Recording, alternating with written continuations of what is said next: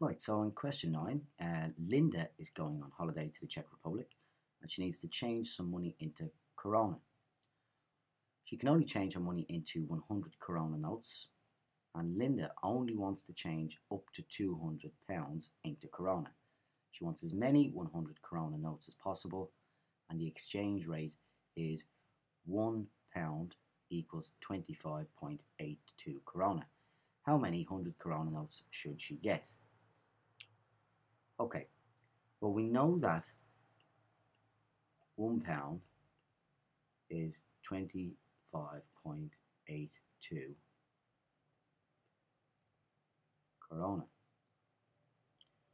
So if she changed the £200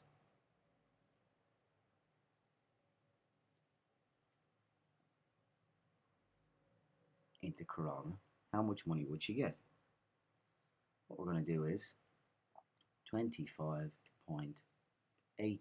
clear that, 25.82, multiply that by 200. That gives me 5164. So 5164 Corona. So what we did was we multiplied both sides by 200. Multiply by 200. And we did the same over here.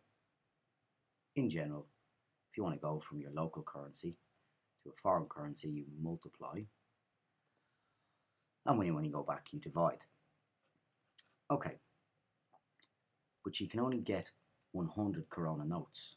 So if she's got 5,164 in total, if we divide that by 100,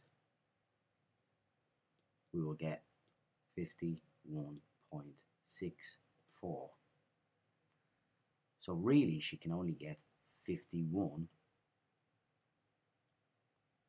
100 Corona notes.